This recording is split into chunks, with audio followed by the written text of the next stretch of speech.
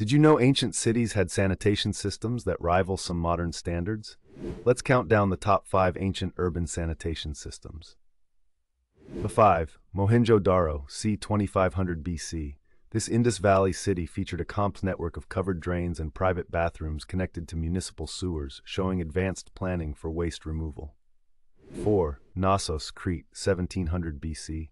The Minoan palace at Nasos had stone drainage channels and even flush toilets, making it one of the earliest sites with water-based waste disposal. 3. Athens, Greece, 5th century BC. Classical Athens used terracotta pipes and public latrines, channeling wastewater away from living areas to keep the city clean. Number 2. Rome, Italy, c. 1st century BC. Rome's Cloaca Maxima, one of the world's earliest large-scale sewers, drained the forum and allowed public toilets to be flushed by running water. 1. Carthage, Tunisia, c. 4th century BC. Carthage boasted extensive underground sewers, street drains, and public latrines, reportedly cleaned regularly by city workers. Follow Timetoria for more epic history videos.